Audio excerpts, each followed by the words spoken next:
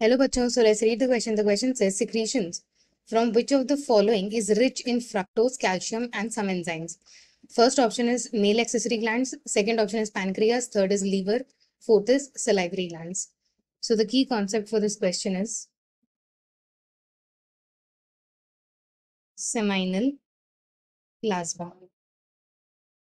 So seminal plasma जो होता है वो तीन glands से secrete होता है, which are called the accessory glands.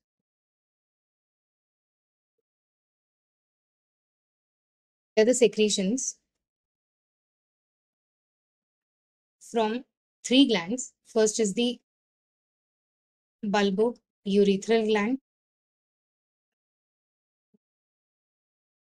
Second is the prostate gland.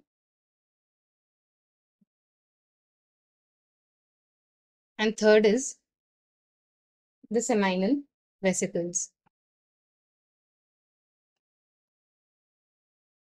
ये जो seminal fluid होता है या जो seminal plasma होता है, it is basically rich in fructose, calcium ions. Fructose में high होता है, calcium ions में high होता है, and there are certain enzymes which are also present.